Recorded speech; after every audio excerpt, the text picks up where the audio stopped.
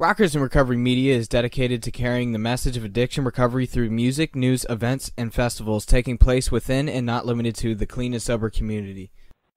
You know something, loving day. Got a good friend of mine on the air right now. His name is Robert Gluck.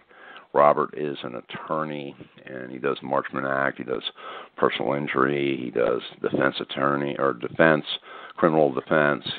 Robert's a great guy, and not only is he a great attorney, but he is a great musician follower. Hey, Robert, how you doing, buddy? I'm doing just fine, John. How are you? Good, man. So hey, listen, let's start this out appropriately. What was the last band you seen? The last show that I saw was John Mayer playing with Dead & Company in New York City. Nice. And it was a great show. John Mayer has mastered the artistry of the deceased and loved Jerry Garcia and has really come on with the band, and they've recreated themselves with a bunch of 70-year-olds plus John Mayer. Yeah. And they sound amazing. Yeah, it's amazing. I watched some of the live stuff that they've done, and he is amazing. And you know something? Did you see? By the way, did you see that interview with him?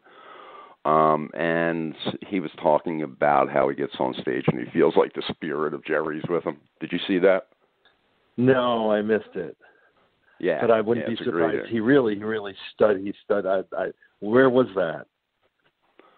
It was in New York City, it was New York City, or it was in Connecticut. I think they did something in Connecticut too. Yeah, well, he does have the spirit of Jerry in him.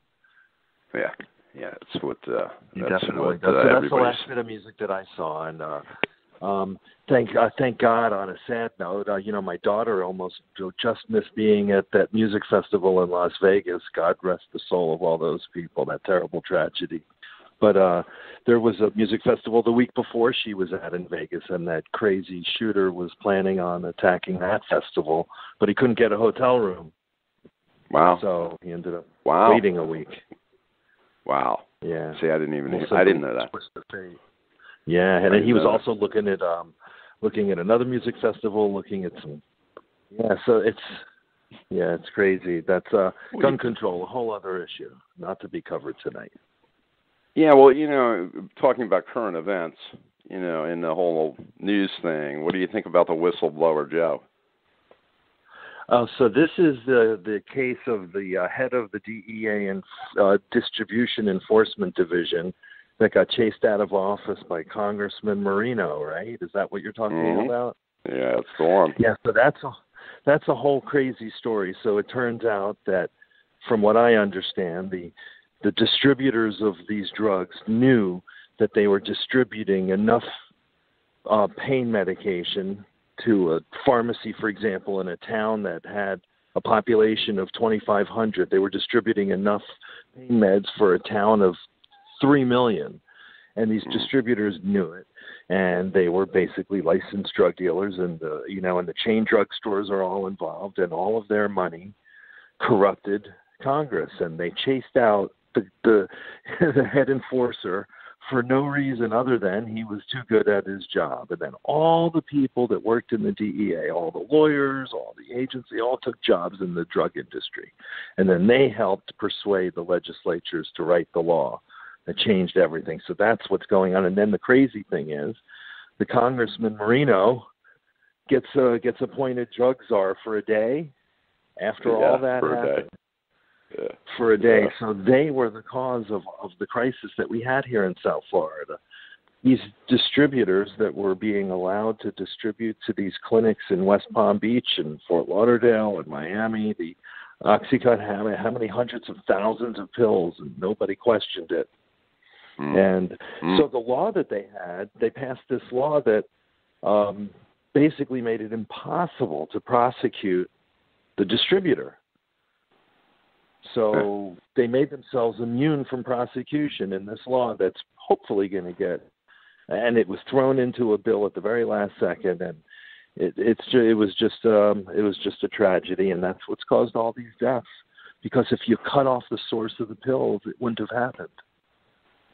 You got 144 people a day that are dying now from opioid overdoses. You know, when you take this big number of 144 a day, I mean, it's more than car accidents, it's more than gun violence, it's more than, I mean, listen, it's a staggering number. And when you look back over the history of this and you start to look at, you know, the beginning of the whole 60 Minutes interview, they started out with, you know, Big Pharma saying, hey, listen, this is fine. There's nothing wrong with it. It's non-addictive. Everything's going to be okay. It is the new wonder drug, and there's no addictive side effects. Yeah, from 2001, that's exactly what they said. Exactly. You know, it's insane, man. It's insane. But now that they shut off the flow after all of this has gone on and the distributors aren't distributing millions of pills to these little pharmacies in Arkansas, has it gotten better? I don't know. No, it has not. It's gotten worse because now people are going to the black market and going to heroin. That's the difference, because it forced it shut off that valve. People are searching for the next best thing. And the cheaper thing, listen, the next best thing that's cheaper. And that's what a lot of these folks that we end up doing Marchman Acts on are doing it for that reason. It's cheaper than the pills, and they can't get the pills anymore. And here's the thing that are there still people that are addicted to the pills, or are we mostly dealing with heroin and fentanyl here? The opioid crisis is still alive and well, and there's still, pill mills out there that are still handing out the prescriptions, and the doctors are handing out the prescriptions and the pharmacies. Now, are they making changes? Absolutely. Is it like the wild, wild west? It absolutely is, in my opinion. So, I mean, here's the reality. You go through this and you see. I mean, every day, Robert, I go online and I'm looking and I see loved one after loved one after loved one posting, "Hey, I lost my son. I lost my brother. I lost my daughter. I lost a family member." And what I continuously see in this thread is we did everything that we could possibly do. Now, not a lot of states have the Marchman Act. If you can give a brief synopsis on what the Marchman Act is, so that way people understand what their legal obligations are here in the state of Florida to be able to help somebody if they want to. Well, with all the political stuff we were just talking about, what we're left with is people either are going to get the pills or they're going to get to the heroin, but either way, they're going to be addicted and they're going to need help. So what the Marchman Act does, it allows a family member to, and it's only in Florida, not in any other state, unfortunately, but Hal S. Marchman got this law passed in Florida, and it says that if someone's unable to handle their own affairs due to a drug addiction or alcohol, not mental health, but drugs or alcohol only. And that becomes an issue when people are dual diagnosed. But if as a result of a drug or alcohol addiction, they're unable to handle their own affairs, a family member can hire me. I step in, we bring them in front of a judge, we force them into a detox, we force them into treatment, and we save a life, hopefully. And the key is, it does go before a judge, and we do have to show that there's good cause to believe that they're unable to handle their own affairs, and it's usually pretty easy. These folks are pretty far gone. By the time their family member comes to me for help, it's pretty obvious as soon as the judge gets a look at them that they've got an issue and that they need detox and treatment. And most of the time they concede it. As soon as they see on there ready to litigate that we have the hearing, we're ready to go, they usually just say, okay, I'll go to treatment. And that's what we do. We try and save lives one case at a time. But a lot of people can't afford to hire me is the sad thing. But I'm happy to help those that can, and those that can't, I give them free advice. I tell them how to get the package from any clerk's office in all counties in Florida, and they can, muddle their way through it with the help of the clerk, or hire a lawyer to do it easier. But in any event, the ultimate goal is to get in front of a judge and force them into treatment if they won't go voluntarily. On the that being said, that there is, so that way people know, as we're talking right now, there is an option to be able to help legally here in the state of Florida. If you have a loved one that's suffering, you can give them help. You can go to Right. Robert. Give them your email or your website, so that way they know where to go. Well, it's robertgluck.com. That's my name, like good luck.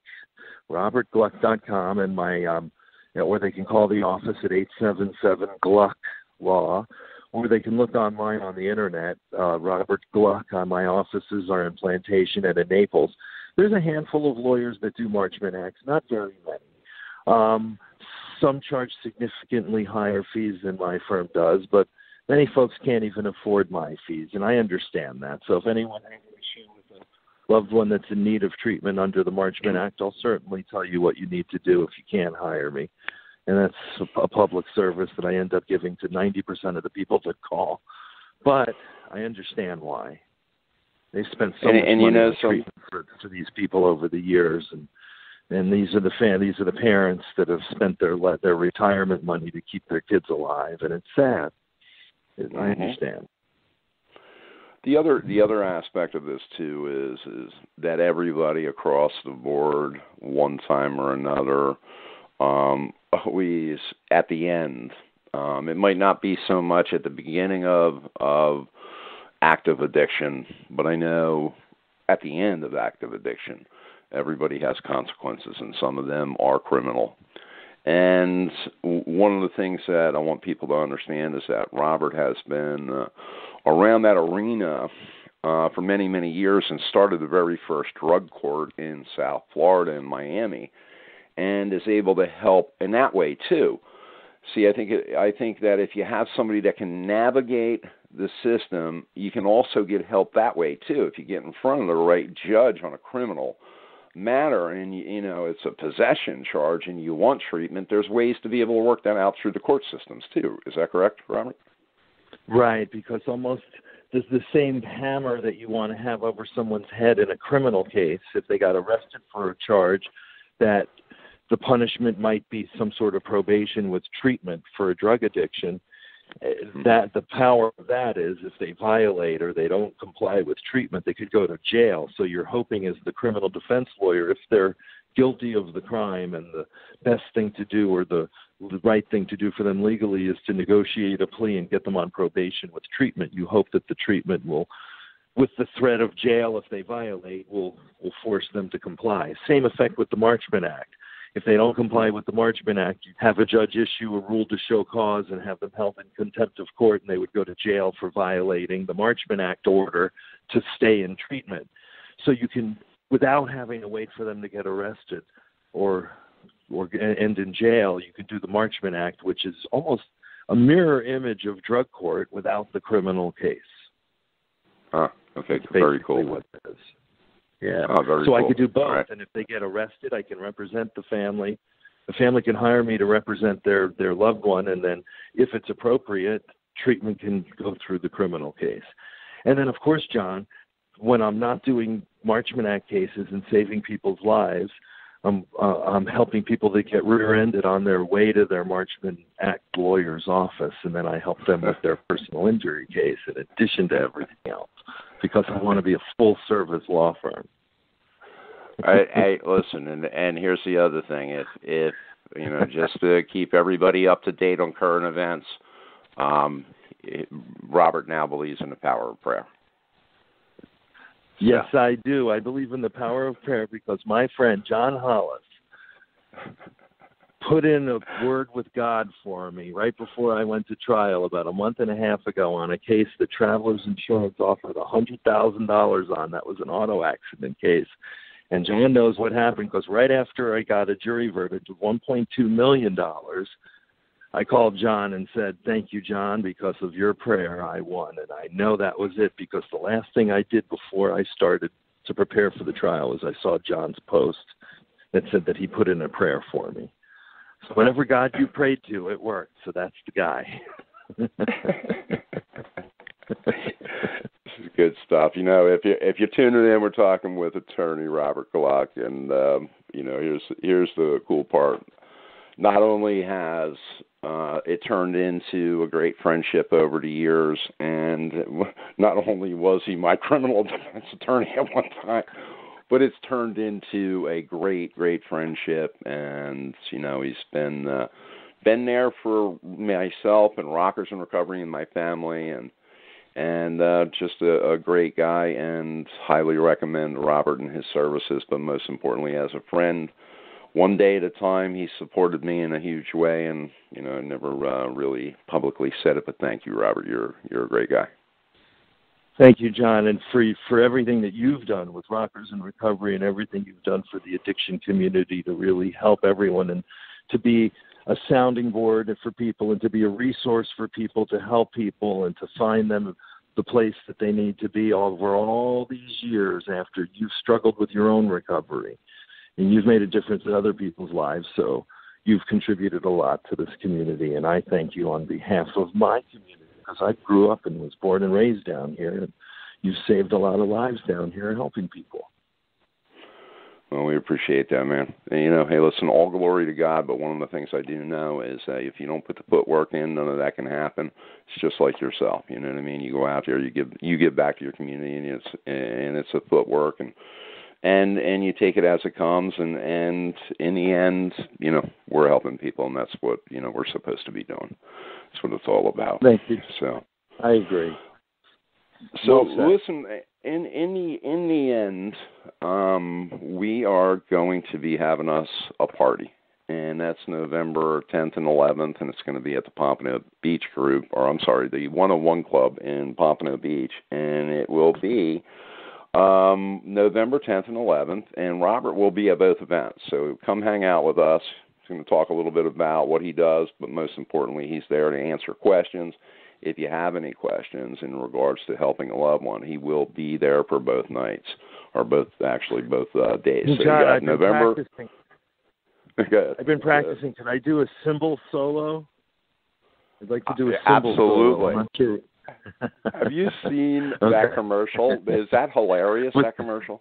Yeah, with the one with the little bell. Yeah, the triangle. That's what I was thinking of.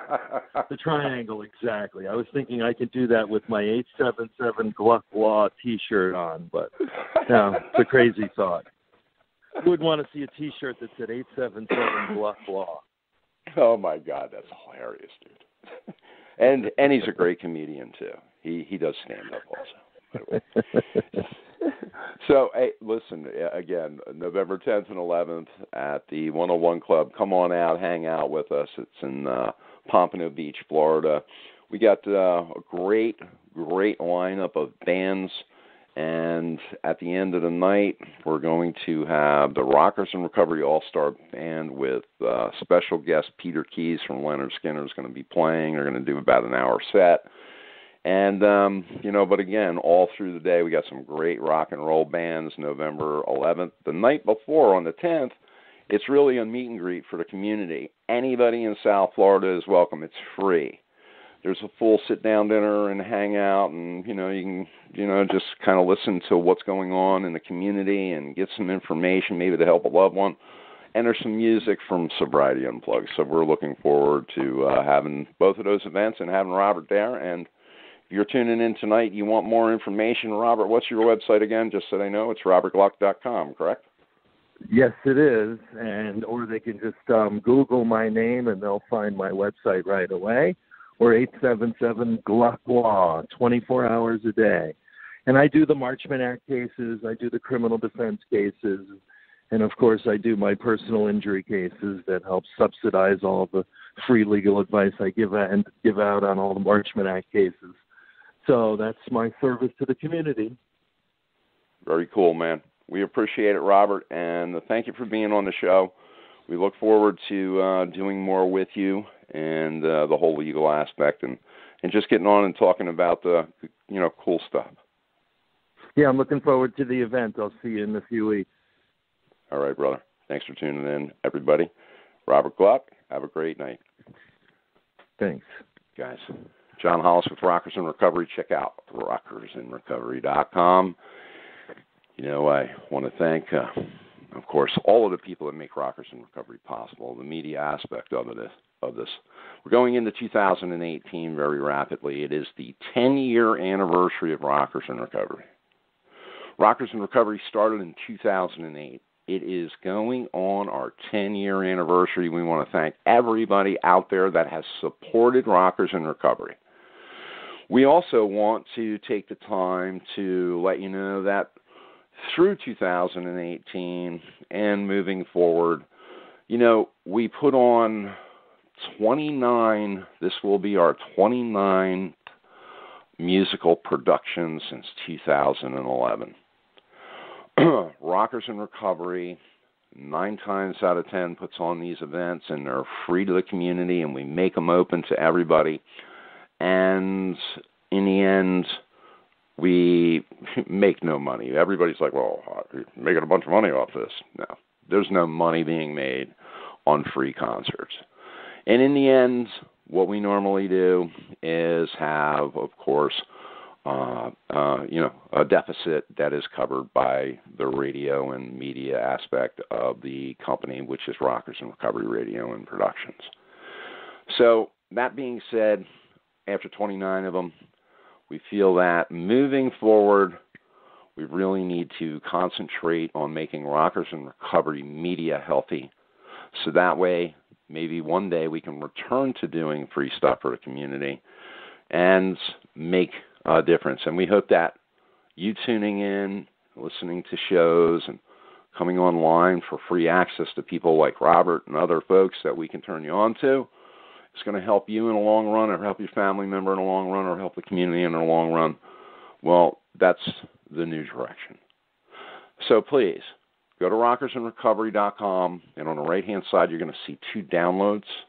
One of them is for, of course, both are for the Rockers in Recovery live stream radio station. We ask you, please, to download and send your friends to download too. You can do it on iPhone. You can do it on Android. Everything is right there. And tune in with us. Hang out with us. Let your friends know about us. And most importantly, have a blessed night. We want to thank everybody for tuning in.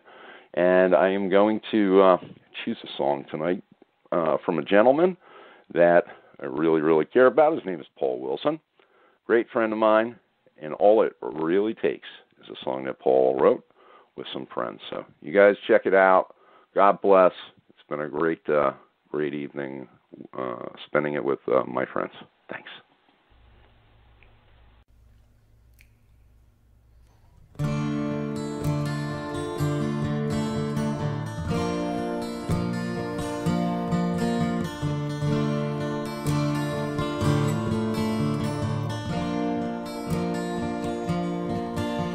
It all came down just like a slow motion crash.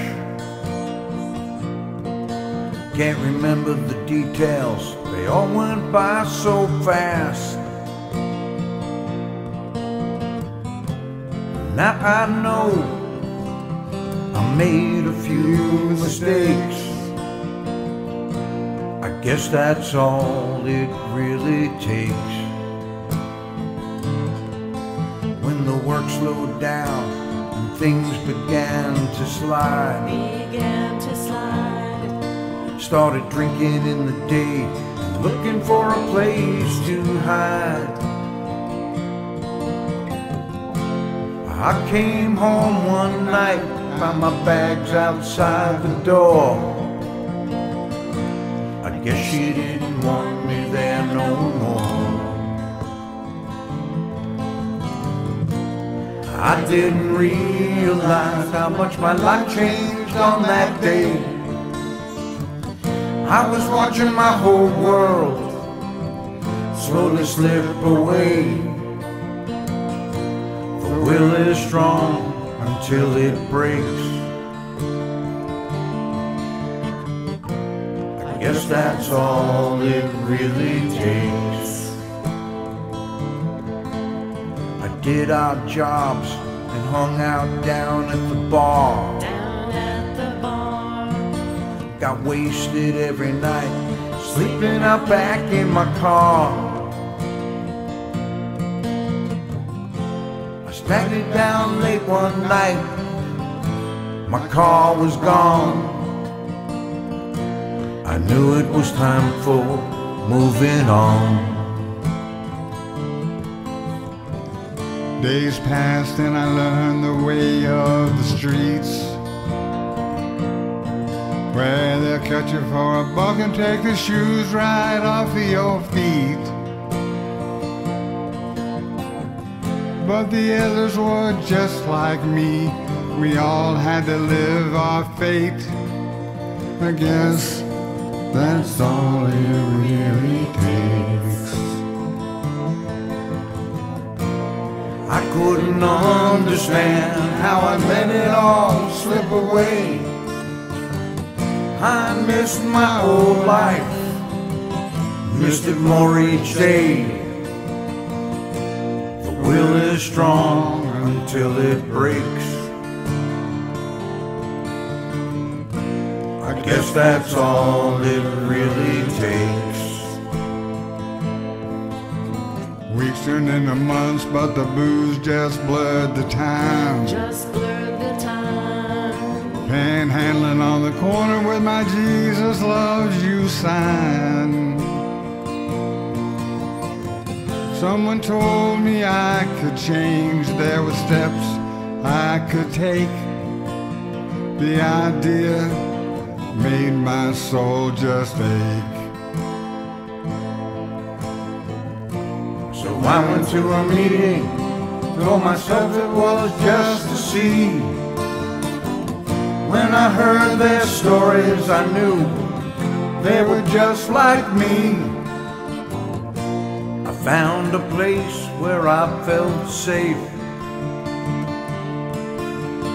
and that is what it really takes.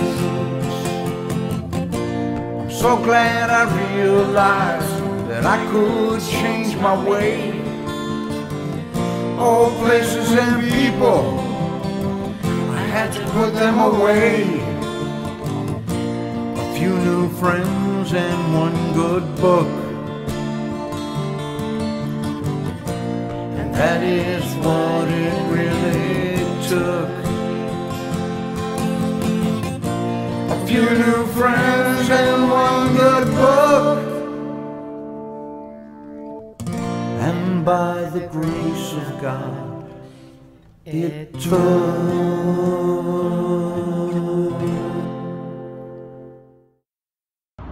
Hey, Tim Ryan here with Man Recovery Foundation. Just got in from Arkansas.